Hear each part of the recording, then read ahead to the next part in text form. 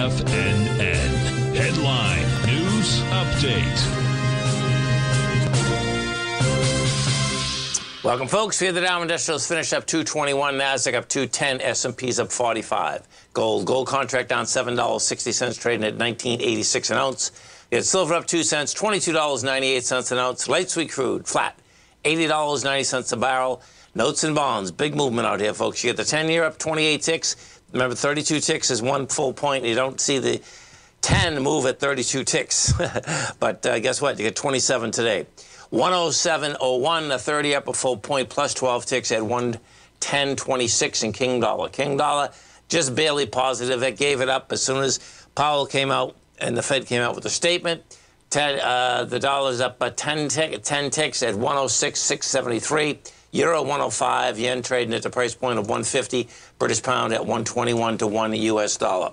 If you heard the Fed, folks, bottom line is that, my take is that we're done. We're done. And when you take a look at the 10-year, or you take a look at the home builders, look at these home builders, man.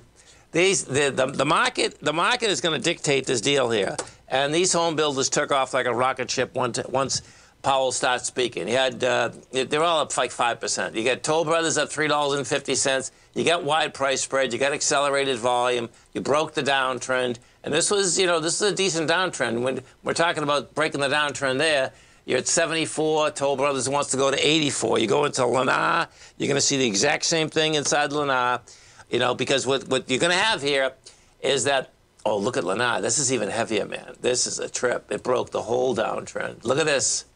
So in Lennar's case, you're talking 111 to 133. And what you have here, okay, is that bottom line is that if, in fact, the Fed's done, well, the way it works is that you get the Fed done, then you stay at a certain point, and then what happens? You start going down.